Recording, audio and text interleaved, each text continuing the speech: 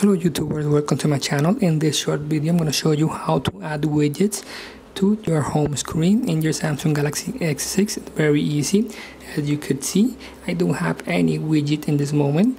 By default, we have the Google search box here. I have erased it. I'm going to add it again. First we have to press the screen. Then we're going to see down here we're going to have four options. One is to change the wallpapers, the second to add widgets, the third change themes, and the fourth is screen grid. We're going to go in the second one called widgets. We're going to find the widget we want to put in our home screen. Let's find again.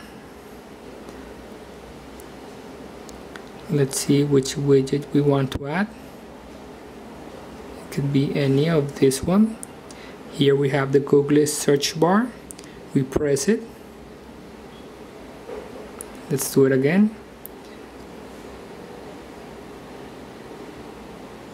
We drag it. And that way it's very easy. And that way we can add more widgets if we want. We can add maybe, let's see, like a picture frame, as planner, weather. Let's add a weather widget.